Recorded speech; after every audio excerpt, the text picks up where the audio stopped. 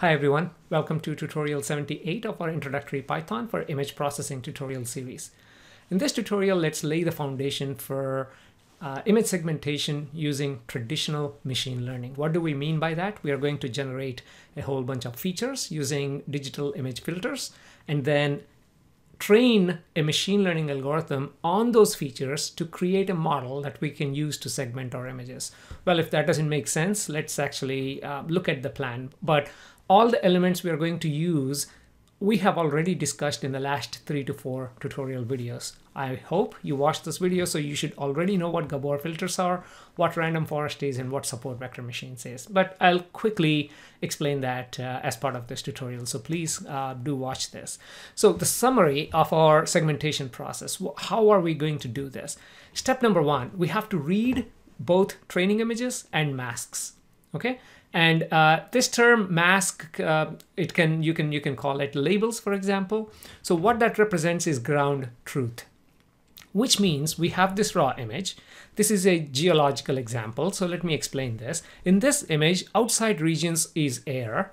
Also, I have some air inside wherever you see these dark regions. And most of this image is composed of this light gray region, which is quartz. And these bright pixels correspond to pyrite. And we have other medium dark or slightly dark gray here with some texture. And these regions are clays. So my goal is to segment a whole bunch of images that look like this. And it's a 3D volume for all of these 4 different regions, which means I have to provide a ground truth initially to the machine learning. This is a supervised machine learning algorithm. So I have to provide ground truth in terms of what is what. So as you can see down here, this is a mask or a labeled image where I labeled each of these regions in a different pixel value with a different pixel value. Okay, so here, first of all, any region that's outside that looks completely dark is a region that I did not label. For that, we gave a value of 0. So every pixel value that has a value of 0, we haven't labeled it. And then value of 1 is the one where we did label. 2 is another region, 3 is another region, and 4 is another. And you may have your own ways of labeling, but it doesn't matter. What I recommend if you do not have a way of labeling your images is using appear, annotate. We'll get to that in a second.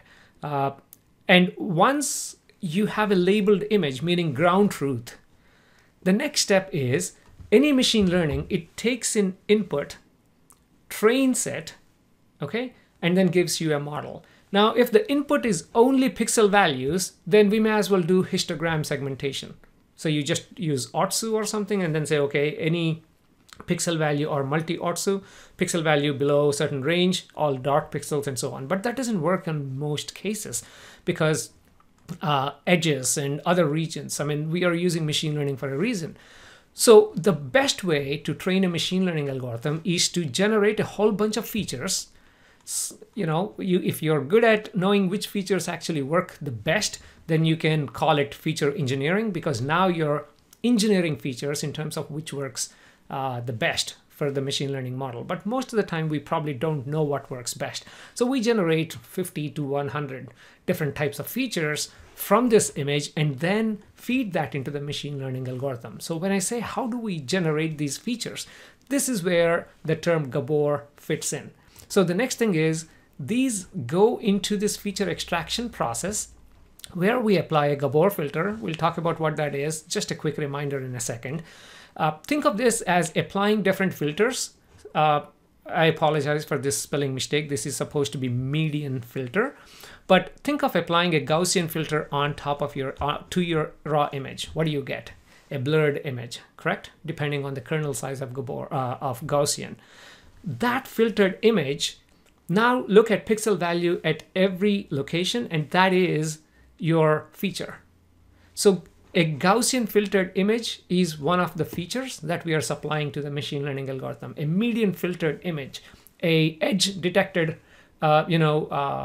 filtered image. So all of these, and Gabor by its nature generates hundreds, if you want, of these responses. That makes a great feature extractor for this type of approach. Okay, so at the end of this, what you get is think of this as an Excel sheet where you have different columns. Each column represents the pixel values at for a given feature image. So for example, I have Gaussian with a sigma value of 3. At every pixel, what is the pixel value? And then median filter, sigma value 3, and so on. And the last column is a label. And label is, again, is it 0? Is it 1, 2, 3, 4? Label is the ground truth.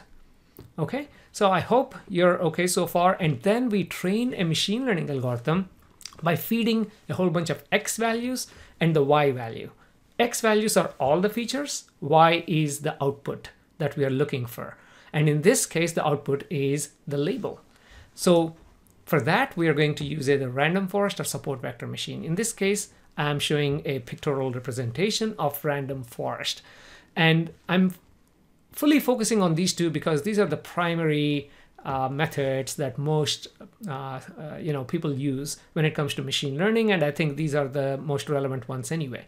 So just a quick reminder about the 3 main things that we talked about. In fact, 4 main things that we talked about. One is labels, the other one is features, and the other one is random forest, and the last one is support vector machines. First, labels. What do we mean by labels? You take your raw image, and let's say you paint each region of interest in different color, and then assign a specific pixel value. So for all the regions we colored in purple, we are giving a value of, let's say, 1. And the ones in red, we are giving a value of 2, and then 3, and then 4. So this is what a label is, and you can do that on Appear. If you haven't already signed up, go to appear.com/annotate to get a quick look at what we are talking about here. And then once this is done, you can just export the annotation as image and then select a binary mask and then export it. And how do we do that? Let me quickly show you the process. So first of all, sign up for appear.com, and then under files, upload your image. And the image can be a TIFF stack or individual TIFF files. It's up to you how you want to handle this data. In this example, I have a TIFF stack. I called it trainimages.tiff, and I click on this button that says annotate image, not the eye, but the pencil. Okay, it opens up a window like this, and now you can define the classes. In this example, I defined 4 classes. Yeah, the background, clay, quartz, and pyrite, and you can change the colors. And for each of this, for example, for background and pores, let's say this is a pore right here, and I would like to label, which like right here, and I just select the brush tool, and then just go ahead, and you can change the brush size and go ahead and paint the pixels you want, click OK, and it gets added to the other purple labeled regions. So once you're done, I mean, obviously go ahead and continue for the clays and quartz and pyrite, but once you're done labeling, you can actually go. In this case, this is a I believe multiple images. So if I expand this, you can see this is my slice number 2, slice number 3, and so on. And go ahead and paint these. And once you're done, export it as an image, binary mask, and select all of these classes that you just labeled and download. And that file would be an OME TIFF file. So if I open it, it looks somewhat like this. And if you look at the histogram, you should see that the pixel values are 0, 1, 2, 3, 4. 0 for all the regions where we haven't labeled. We don't want that to be part of our training because they don't correspond to anything. So we're going to drop all the pixels with a value of 0. The only relevant ones for us are 1, 2, 3, 4. Okay, this is the process if you use Appear's Annotate tool, which I highly recommend. If you use any other tool to do your labeling, fine, it's still okay, as long as you know that, okay, you have unique pixels, pixel values corresponding to a specific region. So let's get back to our discussion here. So far you know how to export your labels. Now let's look at Gabor filters. And Gabor filter is a convolutional filter, and it's got multiple terms, and it's a function of wavelength, theta, phase, sigma, and gamma. And by changing these values, you can generate infinite number of filters. Obviously, the system cannot handle infinite numbers, so you change these appropriately. But in this example, you can see I have a zebra. Again, I covered this in our video exclusively about Gabor filters, so I'm just giving you the highlight summary here. So by defining theta as 45 degrees in this case, we are detecting all the regions that are aligned in a way about 45 degrees to this filter. This is just a bandpass filter. So we're just looking at all the regions that goes through this specific filter. Now by changing another parameter, you can just see how I'm seeing more of it. Now I move this vertically. So I'm seeing a lot of vertical bands and so on. So you can see how by changing the theta, the phase, and the gamma, which is, you know, the how much, you know, is it, how small or big is the aspect ratio is the term I was looking for, sorry. And so on, you can, by changing these, you can actually detect different types of features. So just imagine just extracting 50 different features like these type of images by applying these digital filters. This is almost similar to, now we are getting into deep learning, where it generates these different levels of convolutional filters, except in this case, our filtered images are all static. Once we filter them, that's it. That's our feature vectors. In deep machine learning, typically the convolutional filters, they are trained. You say, okay, this is my initial set of features, and then it does the training and then comes back in the next epoch. It's like, okay, so these filters are working, but then these are not. So let's change the weights a little bit. And then it keeps changing these weights until they converge. And then you can use that, in fact, as a feature generator here. But that's a different discussion. So that's Gabor. And random forest, I hope you, again, watch this video. Random forest is basically a bunch of trees that are ensembled together, and each tree or a decision tree is making a decision. It's very simple. So a decision tree is, you start with, okay, shall I go out and play? Well, is it cold or is it hot? If it is too cold, okay, I'm not going to play. If it is too hot, I'm not going to play.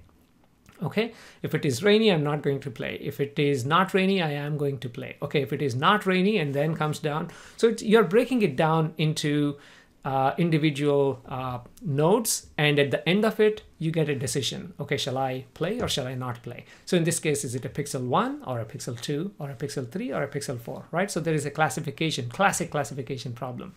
So that's random forest. Again, please watch the video dedicated to random forest to make more sense out of it. And support vector machines is another classification based on machine learning, falls into machine learning classification. And again, very similar to random forest, it's designed to be a classification problem. Again, you may see these type of images, which is if you have two data sets, like one is all pixels with a value of 1, all pixels with a value of 2. Now, how to differentiate 1 from 2? So support vector machines, it defines these boundaries, and these are the support vectors. It defines these boundaries, and the loss function maximizes the distance between this. So in this example, the second one, this one on the right-hand side, would be the problem where it converged. Now, let's go ahead and apply this in Python in our next tutorial to actually segment real images. In fact, let's work on the images that I used in this presentation and then see if we can put together an image segmentation machine learning code. So let's meet again in the next tutorial. Please do subscribe to this channel if you haven't already done so. Thank you very much.